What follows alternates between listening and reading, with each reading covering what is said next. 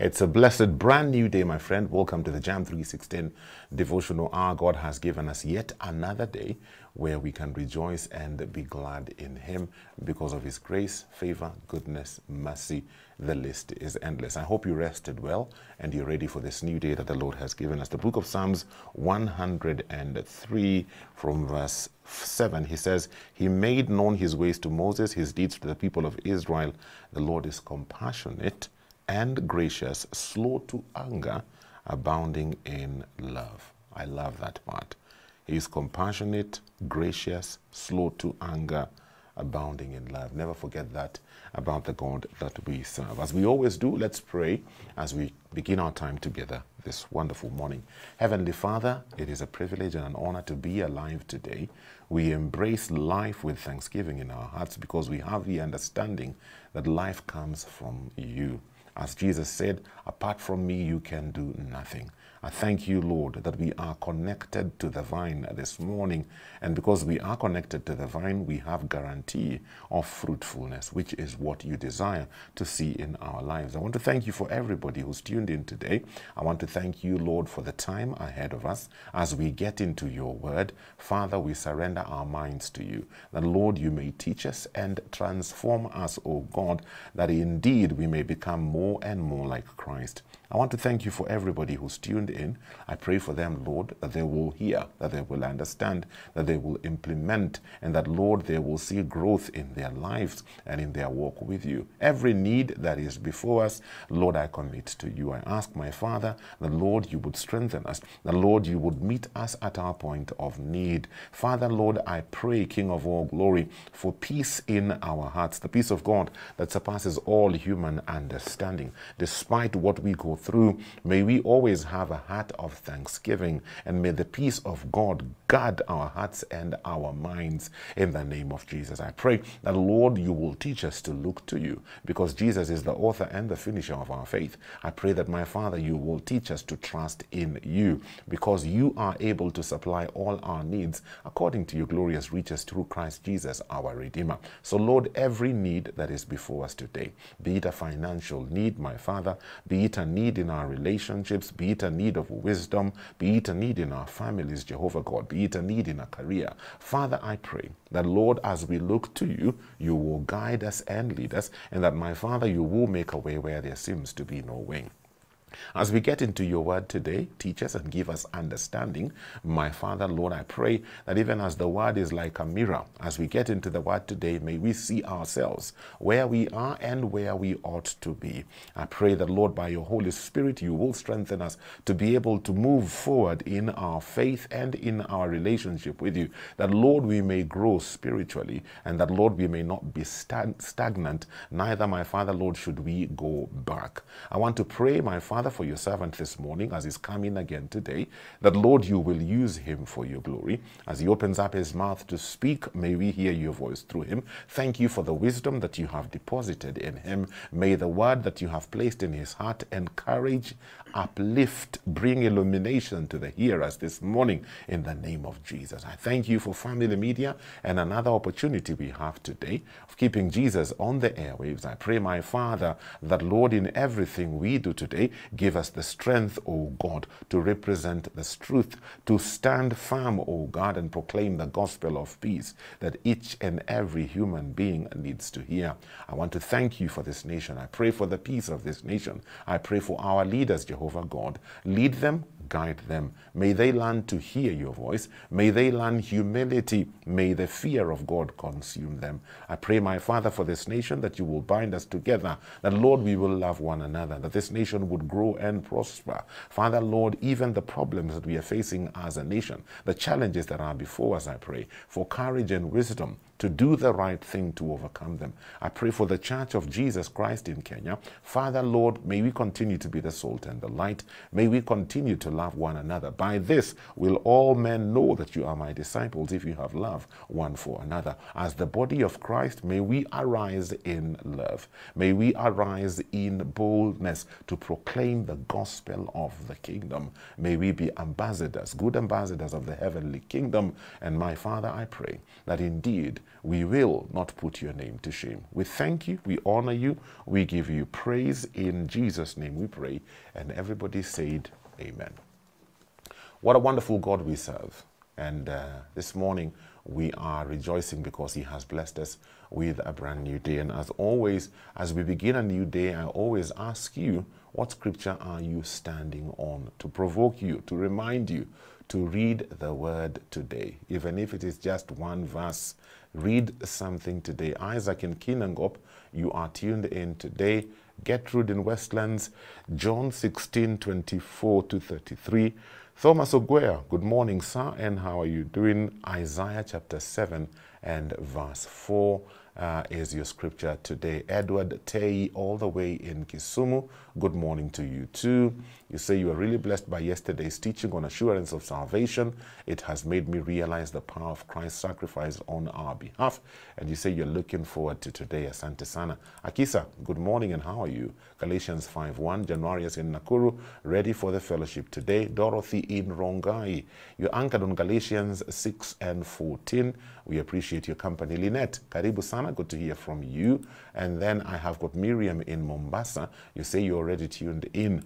Our international crew, Modoni from Qatar, how are you doing? Matthew 6:9-13 is your scripture.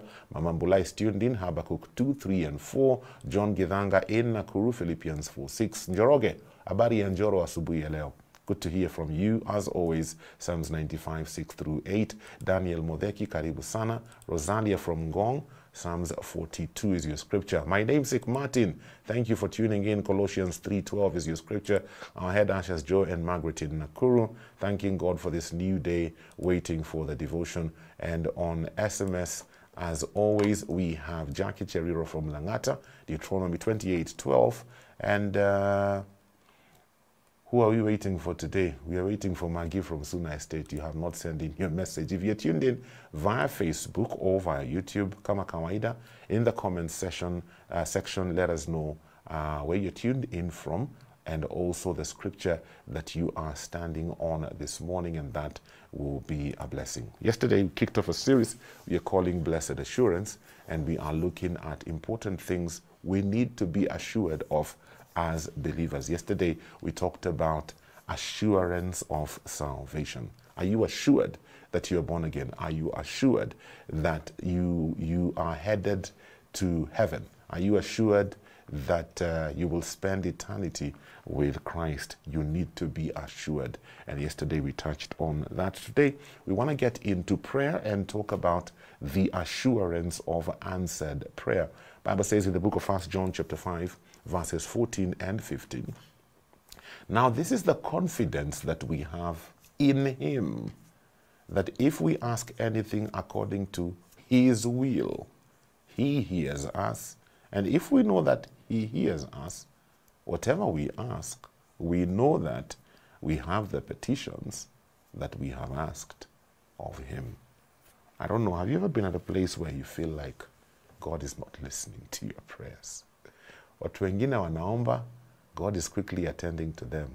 It's like your prayers are still at the reception, and the receptionist went for lunch and they haven't come back. So they are just there on the tray, and God has no idea they are there. And sometimes it gets so heavy on our spirits and on our souls that we even say, "Ata hii maombi nayo na ikae." And sometimes we give up on prayer. I don't know whether you've been there. I've been there, where I feel like God is not listening to me anymore. Maybe he's too busy. Maybe I've disappointed him enough times and he's done with me, and he's not hearing my prayers anymore. We need the assurance that God hears prayer. Mchungaji yuko hapa. Pastor Michael Mitau, how are you doing? Thank you. Morning, James. Morning, how are you? Salama sana. It's good to have you this week. Thank you. Same. Remind us one or two things we discussed yesterday as we talked about the assurance of salvation. Well, the sense of, if Christ has said that you are saved, then you are saved. Then you are saved. We are putting our faith in his statements, not in our feelings, not in our own assessments. Yes. It is what Scripture says. The assurance is drawn from the God who does not lie. But I was thinking yesterday, something else that we should have mentioned, probably forgot on my part. And that is, there's also no substitute to your own experience, your own testimony and witness. The guy who was, although it's not a one-to-one, what is it? It doesn't match exactly that. But remember the guy who was born blind. Yes. And he was restored his sight.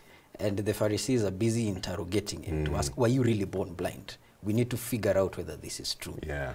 And he says, after the whole, back and forth, he says, look, this is what I know. I was blind and now I see. Yeah. So I don't know about you and your Jesus interpretation. Yeah, whether this he's is a man of holy or sin. not. Yeah. What I know is that somebody has touched my life and given me sight. Yeah. Same thing with salvation. Those who have been freed up from addictions and those who've been freed up from a life of sin and have been delivered from what they once were. And they can literally say, this is the power of God because I had tried everything else. Yes. I've gone for therapy, I've tried all sorts of techniques and gimmicks to be transformed. But when I accepted Christ, when I got saved, my whole life was fixed by this relationship. That is somebody who, even if they come across, an atheist or one of these people who say, oh, the Bible, how can we be sure it was written in Egypt, all those things. The witness is like, I don't know about those things. What I know is that I was dead and now I am alive. Now I am alive. I was lost and now I am found. So there's also no substitute to personal experience. It's one of the ways also to be sure that you're born again. It's just that witness. I have this life inside of me that has changed me. When you say that, I think that sometimes we go through situations and how you respond to it shocks you. You're thinking like, truly I'm born again. Yes. Because the me that I remember would not have reacted like this. Yeah, things would have been escalating very quickly. Yes. But I'm so calm, I'm so at peace. Truly something happened to me. Yes. There's that inner witness. Yes. And I love that. You remember this question from yesterday about backsliding and all that. I thought maybe we can answer it, but also sometimes people struggle to have the assurance that their sin is forgiven. Yes. Kuna tudhambi. Yeah, and then there's the one. And then there are those that, the big one. Yeah. And especially if people get to know about it. Yes. You've fallen into sexual sin. Yeah. You stole money from your company, just something. And you go to God and you repent and you cry out to God. But it's almost like you're expecting punishment. This sin was too big. God can't just say, I've forgiven you. I need to pay for it. And whatever you go through, you interpret it from the lens of that sin. God is punishing me because of that.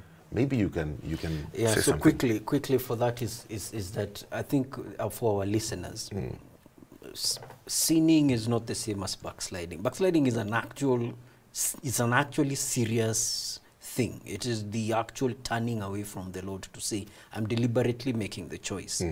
The same way you made a choice to be born again, backsliding involves you literally saying, I am actually walking away from this. And you see Scripture talking about, Paul saying that in the last days there will be a turning away from the faith. From the faith. People will say, I no longer follow after Christ. I have turned from him. As in you deliberately... I say I am reversing my decision. I am saying this will no longer be a walk I will make with the Lord. For whatever reason it is that you have decided to do so. And Paul is saying that will increasingly be so. And I probably know, maybe in your own experience, people who many years ago you walked with and now are telling you to your face, that Christianity thing, I am done with it. That's what backsliding is. It is not the sense of I have now stumbled and fallen and I have made a mistake and now I am all torn up by my sin, and I am grieving over what I've had. So look at David and the experience he had. Yes. You know, he falls into this sin. He walks into this sin. Terrible thing he does. Terrible. But he is, what is the word? He is tormented by it. You know, the witness of what Psalms say, I think Psalm 32 and Psalm 51, when he's addressing the sin that he has done with Bathsheba and killing Uriah. Yeah. He is anguishing. He has this anguish over that sin. That is completely different from backsliding. So I think people should be, I think, aware of the fact that just because you are having sin in your life that is tripping you up constantly, that is not backsliding. That is a weakness that you have. It's carnality. It is lack of walking in victory. Yes. It is a weakness that you have allowed the enemy to come into your life. There is a struggle going on. And it shouldn't discourage people to say, oh, now God has given up on me. Same thing with if the sin appears to be huge. Yeah. You know, it's murder. David has killed somebody. Yeah. You would think that there is no coming back from that one. That one, you do not come back from Surely. that. Do you come back from what Peter did? You know, as he denies Jesus repeatedly. Repeatedly. I mean, people would say, you're done. Peter, you're done. If you deny Jesus like that, you're done. 3 times. Yes, and Jesus will say, me, by the way, you've gone on record. You have denied me. What can I do? But he went back after his resurrection. He met Peter and restored him. Yeah. So people should be encouraged that there's always forgiveness for as long as there is a conviction of the Spirit in your heart. Turn to the Lord, like we were saying yesterday. God is saying, come. Yeah. Come. And I think sometimes we, the believers, become the source of discouragement for people who find themselves in that kind of a situation. Somebody got born again, we rejoiced, we are walking with them, and then yeah. Then you rail on him. You rail on him big time. You know, or, you know, these young people, they got born again, you've been doing ministry with them, they've been growing in the faith. Yani, you're so hopeful. These guys, Yani, they have such a heart for ministry, and then you hear they are sleeping together. Yes. Then you're thinking, Tokeni hapa. You know, there are those sins we want to excommunicate people from the church. Yes. And instead of restoring people, we forget we've been given a ministry of restoration, and we become so harsh with them. And I know people who've walked away from the church because of situations like that. They felt so condemned and so unloved. They said, let me go back to the people who just loved me for who I am. And they went back into the world. And so true. And I think we need the Spirit of God, especially for those of us who are ministers. Yes. Because there is a place for rebuking sin, but there is also time to forgive. There is also a place for forgiveness. And only the Holy Spirit knows whether this is a guy who needs to be rebuked or this is a guy who needs to be embraced. That balance cannot be figured out, because me, I operate with moods. Yes. Yes. If you just find me in a bad mood, then your sin is supposed to be rebuked. Then if I'm in a good mood, I'm very gracious and forgiving. But that's very arbitrary. Only God should be the one to say, this is somebody you embrace. Embrace this person and restore them. Or this is somebody who is habitual in this. I have no way of telling. The Holy Spirit will impress him and say, this guy, he needs a scripture. Either to restore him or to warn him. I can't tell. But I need to come from a place of humility to say, I don't know what to say to you about your situation. It could go either way. I need to get onto my knees and say, Lord, what do I say to this person? How do I deal with this situation so that I deal with it correctly? He is a sheep belonging to the flock of Christ. I am just an under shepherd. I'm not the one who determines who comes and who goes. But the point is that whatever the Lord will inspire me to say, that's what I should say. So that we deal with sin the right way. Compassionately, also sternly, but he's the one to direct us. Something I felt this morning as I was just thinking about what we're discussing today, I really felt that we need to talk to somebody or a group of people who have a sin issue weighing heavily over them. And the thing that came to mind is abortion. That somebody committed an abortion years ago. They haven't told anyone. Or if they've told people, it's very few people. But that that issue, even though they've repented of it over and over and over and over again, they keep feeling it disqualifies them from God using them. So in their walk with God, they never grow past a certain level. Because that thing has become like a bookmark. Wakifika hapo inawakumbusha, lakini wewe ni mtu mbaya sana. You know, you killed a baby. How can God love somebody like you? How can God use somebody like you? I really felt strongly this morning that we would have somebody like that watching today or listening today, and we need to minister to them. I mean, it's the same thing we've said, James, all along. The forgiveness of sin. I think in the course of this week we have that sense of discussing about the assurance that you are forgiven. But the assurance that your sin was paid for. When God saved you, he saved you knowing your full history. There is nothing, like I was saying yesterday, that surprises God about your sin. You're the only one who's shocked by your sin. God knows what levels you can sink to. Satan knows what levels you can sink to. You're the only one who doesn't know how far you can sink. I say this to encourage such a person to say, it's true. Not every sin has the same amount of consequence and fallout. Okay? Some things that are done carry a big weight to them. But this is a weight that Christ carried on the cross. He has carried it for you. And you need to keep exercising your faith and that confidence that if we confess our sins, he is faithful and just. The faith has to be lifted up to what Jesus has said. I am giving you my guarantee. I am promising you that I have forgiven you this. I have released you from this. Whoever is in Christ is a new creature. There is therefore now no condemnation. There is a newness. The Lord looks at you and he sees you in Christ, justified, as if you have never sinned. So this is behind you. And I think there's also a lot of support required from the church family and believers to keep comforting such who are weighed down by the grief. Paul talked about it in 2 Corinthians, the guy who had been sleeping with his father's wife, and he was excommunicated. But when he repented and came back, Paul said to the church, bring this person back, lest they are overweighted by sorrow. They have learned their mistake. They now need support. And it's the honors of us guys who are in church to be around people like that, to say, increasingly, in as much as you struggle with the fallout of what you have done, there is a support system within the church, a group of women or a group of older women or a group of other women who've been through what you've been through, who come alongside you and encourage you in the faith and keep pointing you back to the scriptures so that the healing can happen, so that that sense of I am unworthy, I cannot qualify, I cannot progress beyond a certain place is removed. Paul committed some people to jail. Some of those people died. Stephen, when he was being stoned, the Bible tells us that Saul stood over him, approving over the death. But he didn't let him stop him from being the apostle that Paul became. Imagine. He said, this is what was behind me. I press forward, and there's no level. Do you think there's any level that Paul was unable to rise in Christ because of his past? He wasn't. So the same thing should apply for everybody who is marked by a history of sin. And to say the Lord has restored me. And it's not just that sin, it's any sin. Okay. Let's talk about the assurance of answered prayer. The way you prefaced it is how I want to start. The way you're saying people who feel that God is not hearing.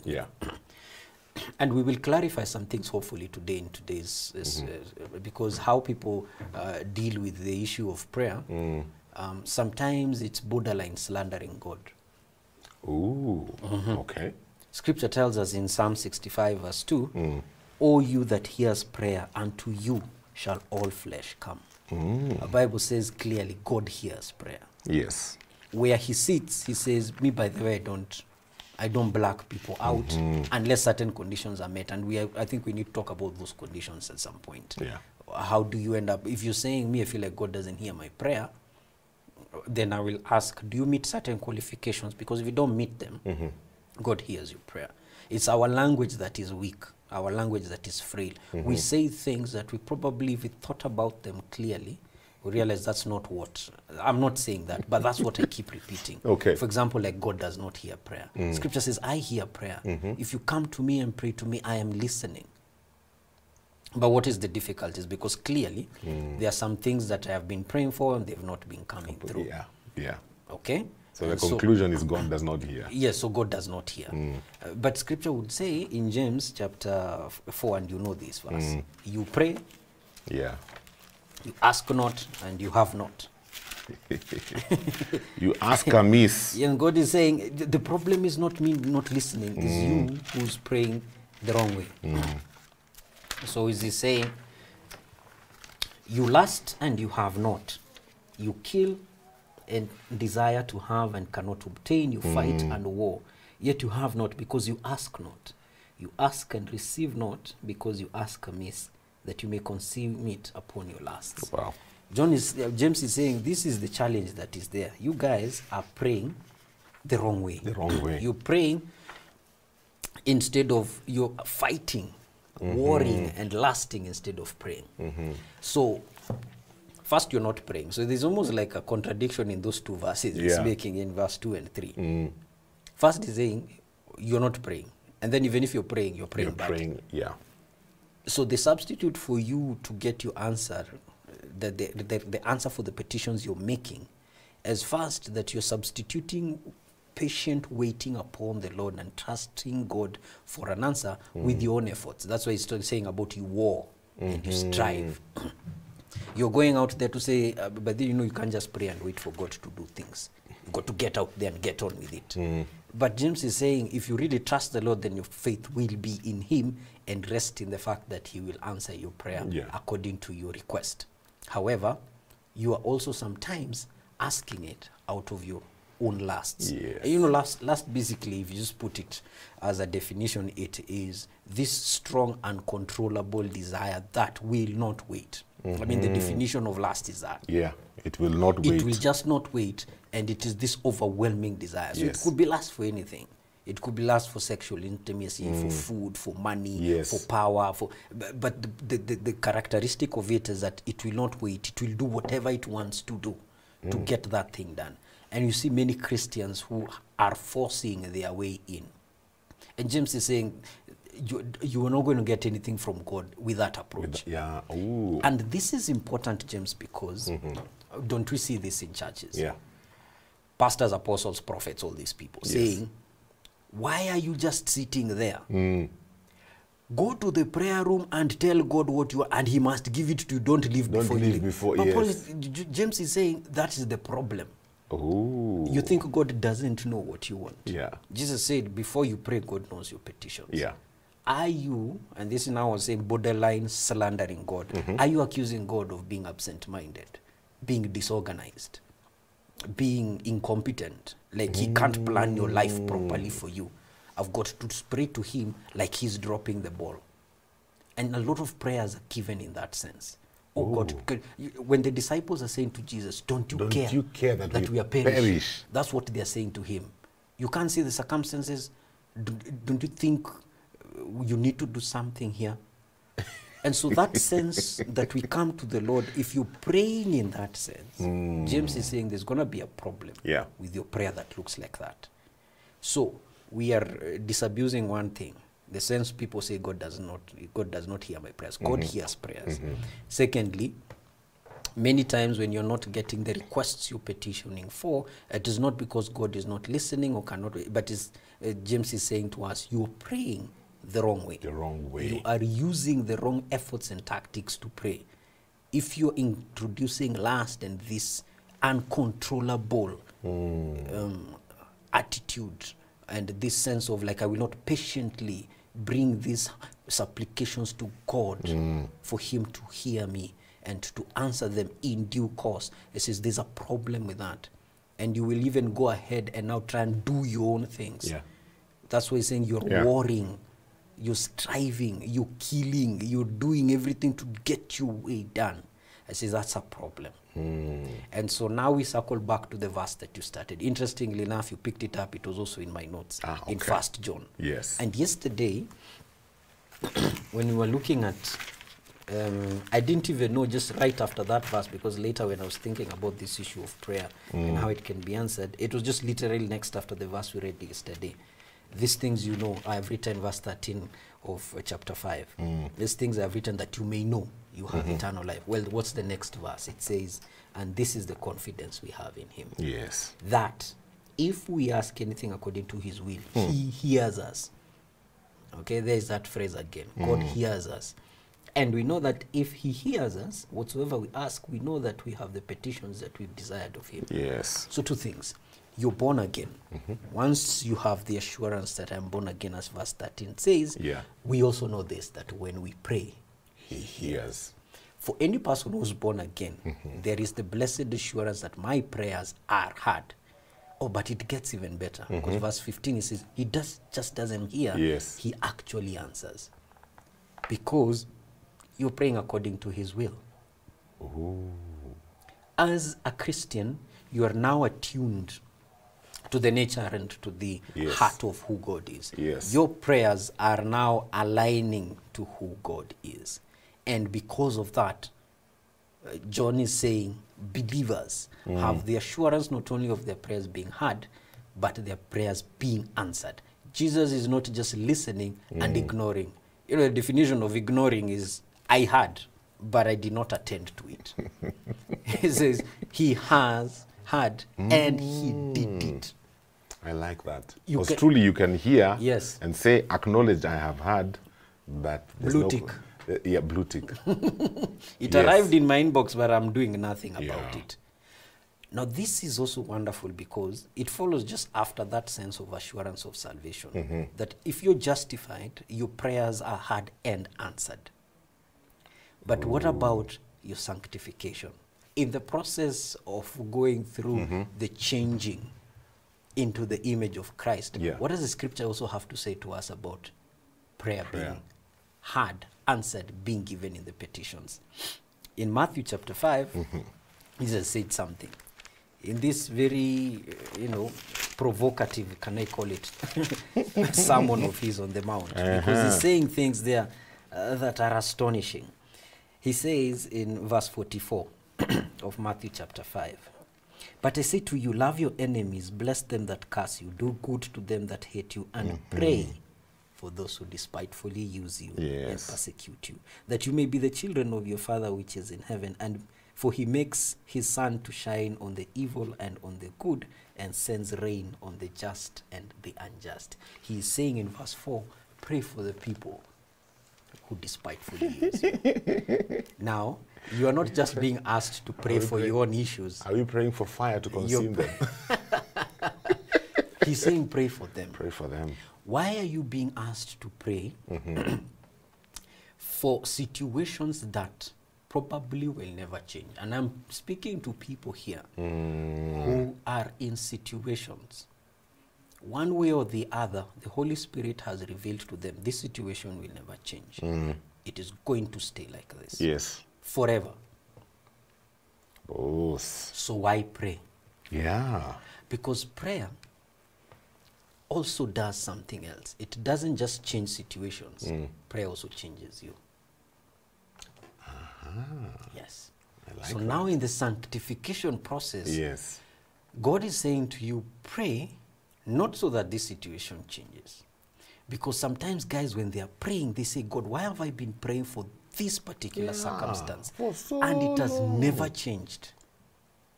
It is because God is saying this situation will never change.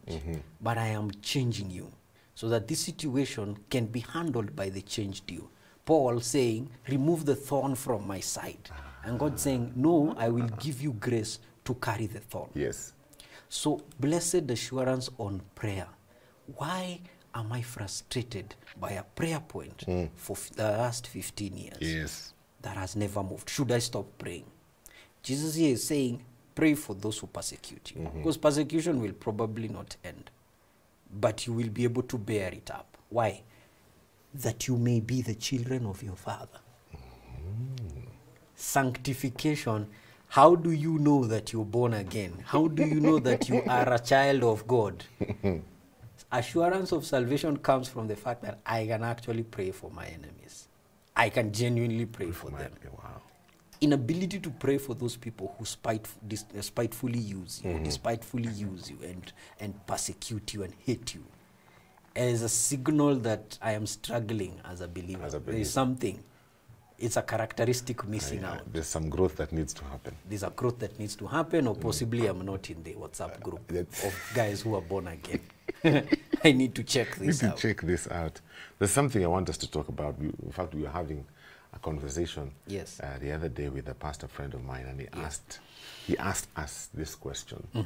You know, that there are those who say that if you pray for the same thing over and over and over again, then your faith is weak.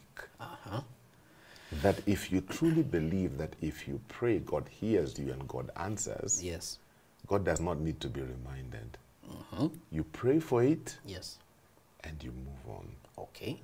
Yeah. So they were saying, if I am praying for a job, I prayed for it yesterday, I've prayed for it today. Next week, I've even gone to the prayer mountain. The whole week, I'm just focusing on God, open a door for me. It shows a lack of faith. So I'd want to find out what you think about that. We will talk, pause right there. Hold that thought. Then we'll circle back to it. We'll circle back to it. Okay. Assurance of answered prayer is what we are talking about this morning. I want to give you an opportunity to be part of this conversation. If you have a question or a thought you want to add, Claridge Matsama is telling me, Padri, it's a season for revelation. Whatever I'm absorbing today is something to listen to repeatedly. God bless you, gentlemen. You are truly blessed for this cause. Claridge, asante sana. Kama kawaida, we went out into the streets and asked people, have you ever prayed a prayer and God answered? What was the prayer and how did he answer? Let's listen to what different people had to say.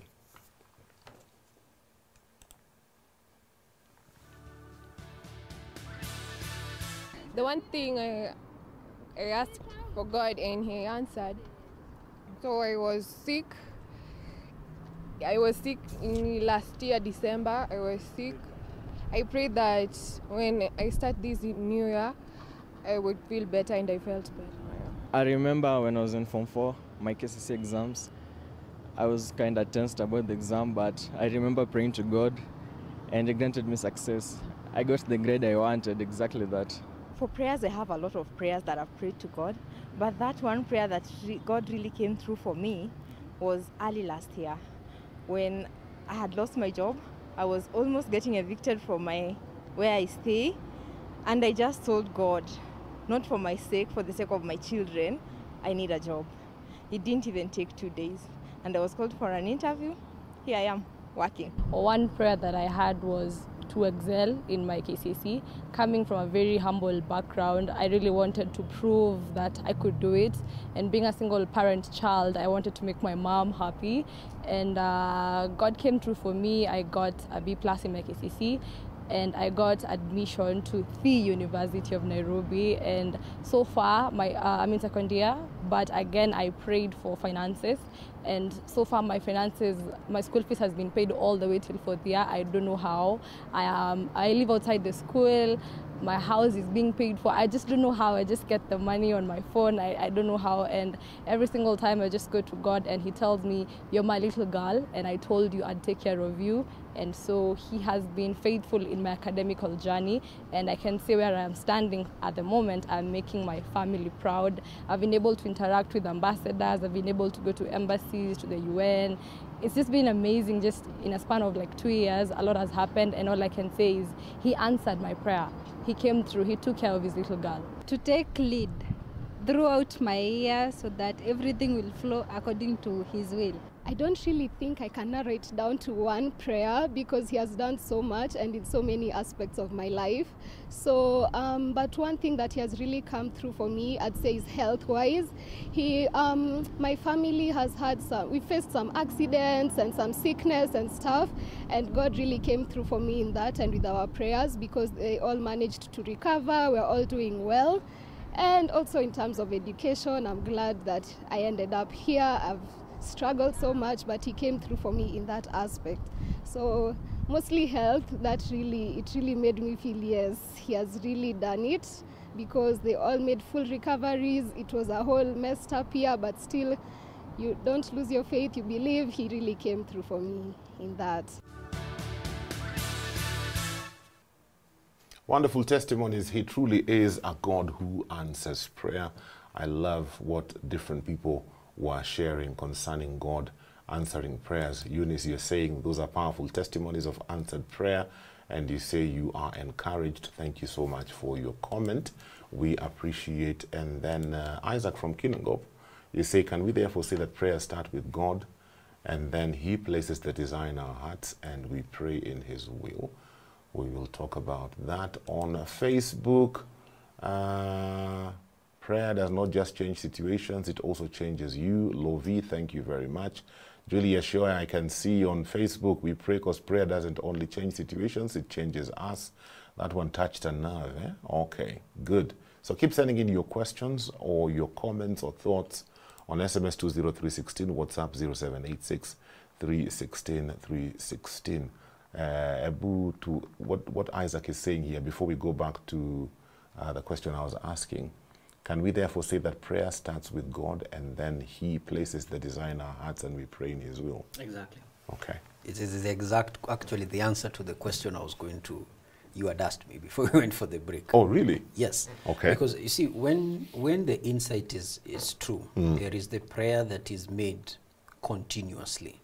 But what is the heart? Because remember, when we are looking at 1 John is saying, then we know this, if we know we are his children. So you have the heart of God, you know him. Your prayer is now driven by the sense of what Christ says in John chapter 14, in verse 13 to 14, he says, and whatsoever you ask in my name, that will I do, that the Father may be glorified in the Son. If you ask anything in my name, I will do it in my name. So who is the Lord? Do you know him? Do you know his nature? Do you know his heart? Will you be able to pray in that name? Now, if you're praying for something repeatedly, then I would want to ask you, what is the motivation for your repeated prayer? Because the gentleman you're talking to, who was talking with you, he's on to something. There's an aspect of repeatedly praying for prayer that witnesses to the fact that you actually don't have faith. You think that because you keep repeating it, the more I pray, the louder I get. Yes. The more I repeat it, and that's why Jesus said, even in your prayers, don't use so many repetitive babbling words. God already knows what it is you're praying for. But at the same time, is there an impression in your heart to keep praying about the same thing? He gives the parable where he says, men ought to pray and not to faint. Not to faint, yes. And then he talks about this widow who kept pestering a judge until she was heard. So the balance is this. Is it that the Spirit is drawing you to pray and action? The gentleman who's saying, does prayer begin with God, then we pray? He's spot on. Because the Holy Spirit births that sense of prayer in you. Keep praying. Press into this thing in prayer, James. Pray for it continuously. Just keep at it, because the Holy Spirit has not given you that sense of a release, like this thing is prayed up now. But there are other aspects where you begin to pray, and now you're thinking, I've got to pester God because the more I talk to him, the more he will hear me. So that attitude would be wrong. So your friend is right, and he's saying, maybe there's some prayers that you need to pray just once or twice and just leave it in his hands. Let there be a release in your spirit as he's saying to you, I have heard the prayer, commit it into my hands, I will get round to it. I think the aspect that I'm deriving from what you're saying, which sometimes for some people may be the missing aspect or something they are yet to develop, is the relationship aspect. Because if the relationship aspect is not there, then how do I know what he is saying about what I am praying for? Because I've been, I remember one time I was in between jobs. Not the pastoral calling, but in between jobs, media ministry. And I had stayed on the bench longer than I thought I would. And I took a day and I went to a prayer center. And I was now asking God, what's the deal? Why are you frustrating me? You gave me a gift, I never asked for it. You put me on a platform, I never asked for it. Now I've been taken out of the platform. Now I've been waiting. What's going on? What's going on? And God told me, get up. Yeah, get up and stop crying. Yes. You need to do A, B, C, D. Yes. And I felt like, God, seriously,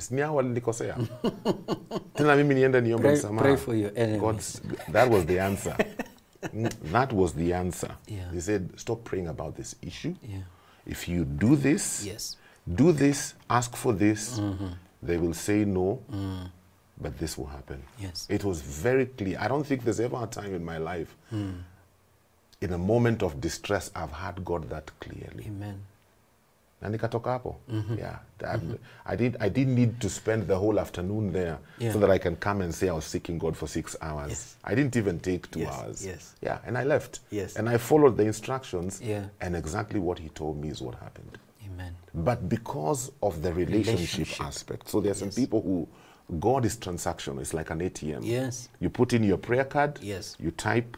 And then it the has answer to come comes out. out. So if the answer is not coming out, Yeah. you have to gonga the machine. Exactly. Maybe the Kick machine it, is yes, maybe maybe it's faulty. Yeah. So how do people develop that relationship aspect? Exactly. Because I've had people say, I've prayed for this and God has given me the reassurance. Yes. This one, we are not praying for it anymore. Yes. We are starting to give thanks. Yes. And it's done. Yes. I like that question. How do you develop it? It's a discipline. It's a discipline. It doesn't come overnight. Just like any other relationship, it is worked on. Just like if you're gonna have a friend, you will be tight because you will go through life together. Yeah. You will not just immediately become best of friends. True. It will grow. Same thing with the Lord. You're born again, you grow in that space of relationship with Him. How? Reading the Word of God, obeying what He is saying for you to do, so that now you learn. Obedience teaches you. You get things. I think Oswald Chambers is the one who said, obedience will reveal to you something that scholars have been reading for years. A guy just obeys. Yes. And suddenly there's all this insight like, oh my goodness, now I understand it because you obeyed. So reading the Word of God, obeying, and of course just practicing prayer. You get better at it the more you pray. You begin to be able to hear as He's also speaking to you. You were saying you went to that prayer place. How you heard, it's hard for you to explain how you knew you have heard the voice of God. Yes. Yet in your spirit there was just that confirmation. knew. Yes. I know I have heard from God. Now I know I have heard from Him. He speaks to me. And whatever happened, it vindicated that prayer. Yes. What it does is that it encourages you to keep pressing even more into the other issues of your life. So it becomes a discipline over time. And so now with time you develop that sense of, I have prayed for this thing. There is a confirmation in my spirit that that prayer is enough. I have prayed for this thing, but there is still an impression in my spirit to keep praying for this thing.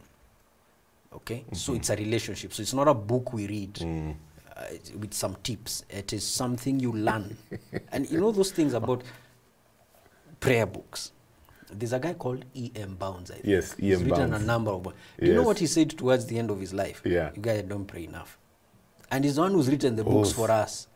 And he said, as far as I'm concerned, I don't think I figured out this prayer thing. Yeah. Because it's not about books being written. It's not about saying, now, this is the book that will unlock for me prayer. It is this relation. Jesus is saying, I am a person, just talk to me.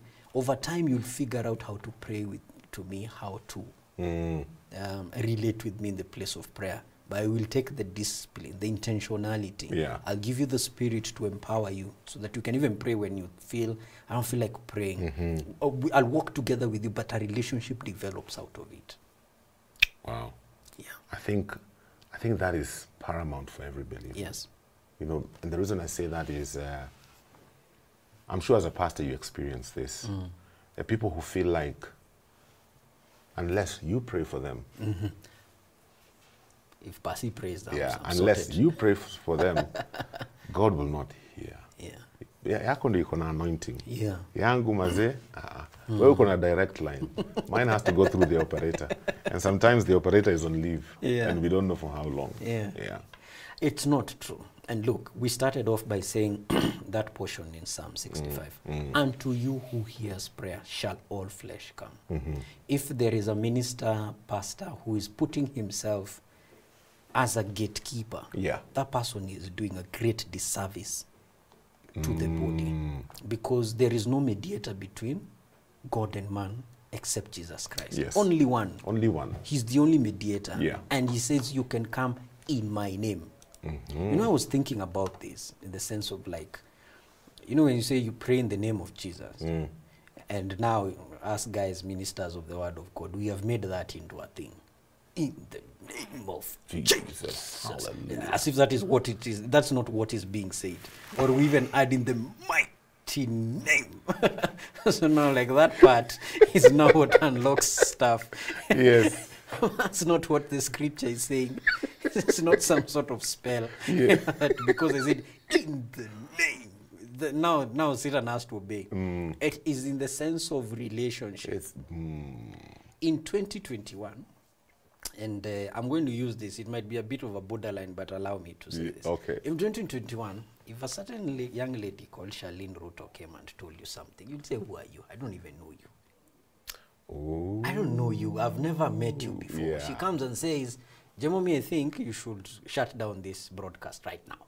I think, who are you? You're a stranger. Yeah. If she walks into the studio right now and says, James, you should shut this thing, you will stop and first say, look, first and foremost, you know, I'm doing God's work here. But then again, you're thinking, I wonder. Have you been sent? Is she coming by in the name? In the name of the president. Yes. The relationships makes the entire difference. Ooh. So when you are wearing that label, child of God. Child of God. Even Satan has to listen because of the relationship you have. It is what you carried. It is the name of Jesus that he's listening to. So it's not even about you. Yeah. And this is something that has made me nervous because, you know, as a pastor, you keep thinking, the way you're saying, Pasi needs to come and pray for us. Yes, Pasi, now I'm thinking, hey, this week, have I been like on point? Because now I need to go there with power as Pasi. So I'm making it about me. But scripture is saying it is about you. It's about the name. It's the name you are you confident that you're carrying the name of Jesus? Because if you are, then you can be sure that prayer for healing, that prayer for deliverance will be granted. Otherwise, Jesus we know. Jesus we know. And even Akina James Okumu we know. But who are you? Who are you? Because I'm saying, in the name of Jesus, whom James Okumu has been discussing with me on Monday morning, on the weekday mornings. Wait. We know James Okumu, we know Jesus, but who are you, my God? Who are you? So the relationship has to, and I have to put my faith in that name. Just as you put your faith in my name, then whatever it is that you're asking, you can be sure you're getting it. In fact, on that whole aspect, whatever you ask in my name, is that a blank check? Can I ask for anything? And because I've had people quote that scripture, you know, and what they're asking, how do I balance that and what James is saying? That I ask and I ask amiss. Yet here it seems like Jesus is saying, I can ask for anything. Can I ask God for $1 million? It's WWJD. Would Jesus ask for that? That's what it means, in my name. Would I ask that? If I was standing here in this situation, looking at this circumstance, assessing it, is this how I would react? So Jesus would not do what you're saying. Therefore, it is not in his name. It is in the name of your lusts and your stuff. You're just trying to co-opt Jesus in your thing. You understand? When the disciples, James and John, did their first miracle, got that guy who was lame to stand up and walk. Have you ever thought about the fact that they say this guy had been born lame? He was daily at the temple. How many times did Jesus ever go through to the temple? Many times. So why did he never heal him? Yeah. I've always wondered. So Peter and John are saying, they looked at him, they saw he had the faith to be healed, and they said, in the name of Jesus. As in, if Jesus was here right now, looking at you the way you're looking at us, he would heal you. So rise up and walk. And the guy stands up and walks. And that's why he says to the people, why are you guys looking at us as if it is us who've done this thing? If you want to know by which reason this guy stands up, it is in the name of Jesus Christ. They didn't start a healing ministry international. We didn't start a healing ministry and say, it is us guys. He says, if Jesus was here looking at this guy in this circumstance, he would have healed him. That is why he's able to. So the people are so attuned. I like that. The disciples are so attuned to the heart of God. They know that at this very moment, it is the will of God that this man walks. And now we are saying to you that you may know that this same Jesus whom was crucified is now Lord. We say to you, rise up, walk. And the guy does so. It is a testimony to what has just happened, you know, with the resurrection of Christ, his glorification. Okay. Yeah. One more thing before we pray. Yeah. Jen Claire says, good topic, listening keenly and getting assured that my prayers are heard. I don't need to go shouting, screaming to God. I just need to believe he hears and have faith he has heard and walk in thanksgiving. Yes. Let me go there. Sometimes I get the feeling that the louder and more energetic the prayer session was, the more we think it was powerful prayer. Yes. Yes. The more we shouted, the more we paced around. It's like the more we seem like we've actually done some work. Yes. Prayer today was powerful, as opposed to somebody is just seated, they're praying quietly. You can hardly hear what they're saying. Yes. We look at that, and that is not necessarily considered powerful prayer. You're not. I tell you, there is a guy, and I know if he's listening to this, he knows I'm talking about him. Yeah. He'd put you under so much pressure. At the end of whatever Bible study or something, say, so now Brother Michael is going to close for us with a powerful prayer. You're already thinking, oh God, what? And it's true. The, you know, volume and and perspiration. Yeah. You know. And it isn't. Last week we were talking in our prayer meeting. We meet on Wednesdays evening for prayer at church. And we were reminding ourselves of the same. There's a brother in our midst, again, guys in church know who it is I'm talking about. That guy, the way he prays, it's like, okay, so we have a prayer item. I don't know, it could be something. And he goes like, dear God, we are praying for this issue. We know you're listening. We want to ask you that you help us with this thing. In Jesus' name we pray. Done. And you know, over time we began to think, this guy prays like he just believes God has heard that prayer. Yes. Like he was listening, he knows the background of the issue. So me, I'm not going to now like really elaborate. So the Bible is full of very long prayers. It's also full of very short prayers. Yes. It is full of prayers like, you know, the one that Nehemiah says. Yes. The king asks him, why are you looking sad in your presence? And then he says, and he says, and I prayed to the Lord. Yeah. Do you think he told the king, right, this is what I have been waiting for? Hallelujah. Hallelujah. Blessed God Almighty. You know, he doesn't. It is quick fire. Under his breath, he just prays it. And then he asks the king, can I go to Jerusalem? And he's told, go. That burst of prayer is enough. And then you have the prayer of Solomon that goes into verses and verses and verses. Yes. So it is not for your much speaking, neither for your little speaking. Jesus has a long prayer in John 17 that goes on and on. And then he has a prayer, Father, glorify your name. And God says, I have glorified, instant answer. So it is not, it's relationship. It's relationship. There are times I talk to you, Jemo, for long, and then there are times I just talk for you for a few seconds. Producer Anasema, we need to pray. All right. Yes. We will tomorrow pick up from a place where we said, but if you're not, prayers are not being answered, not heard, what is it that could be happening? Okay. It's important that we share that because I feel it's important. But let's pray. Okay. Our Father, we thank you.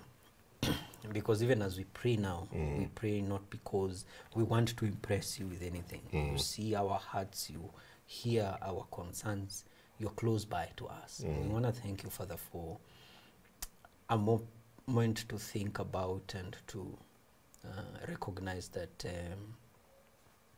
to you who hears prayers shall all flesh come. There are many prayers in hearts of people, prayers that are being said continuously, even if they are not being vocalized. They are going on in people's hearts. There are prayers that have been verbalized, Lord, and they have been said out loud. There are prayers that you are answering right now, even as we speak. There are prayers you will answer in due time. All these things, oh Lord, are in your hand.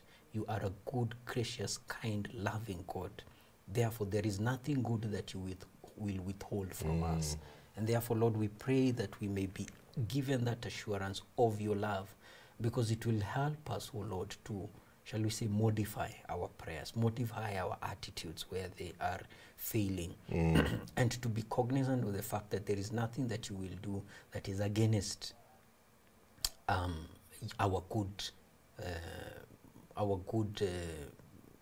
outcomes. You are looking to bless us and to be good to us, oh Lord. And so I pray, Lord, that if there was prayer life flagging in anybody's life, just thinking that I am weary, I will pray no more. Pray that the Holy Spirit will now infuse a new sense of strength. If there are prayers that need to stop being prayed for, Lord, let them stop. Either because they are not the right prayers, or they're prayers that have been answered, and people should rest in faith, knowing that they have been heard and granted their desires. Let that happen. If there are prayers, Lord, that are needed, urgent, I pray, Lord, that they will not be closed up in our hearts. We will speak them forth. I pray, Lord, that there will be an assurance of prayer, more so because of the answers that we shall get. Yes. Because even no is an answer, Lord. No is also an answer. But it is you who we are pressing into your will, so that whether it is a yes, or it is a no, or it is a wait, it is still an answer. And I pray, Lord, that our eyes, our ears, our hearts may be opened up to recognize these lives are not our own. It is your life, you living through us. And so even the sense of desperation sometimes we can have, as if you're dropping the ball. Pray, Lord, that you may lift it up, so that we say, surely, Lord, he has heard my prayer, he has answered it, he has satisfied my soul. And that is what we commit before you. In Jesus' name I pray. Amen. Amen. Mchungaji, asante sana. Asante. We appreciate your ministry to us today. Mashukuru. My time is up for the devotional hour. Thank you for being a part of it. A reminder once again that we need all the support we can get as we continue to do this work of ministry. And, you know, if God touches you to send something our way, please do so on our SMS number 316. That's the pay bill. The account name is TBN Family Media. In the coming hour, we get into Parenting Tuesday, so stay tuned.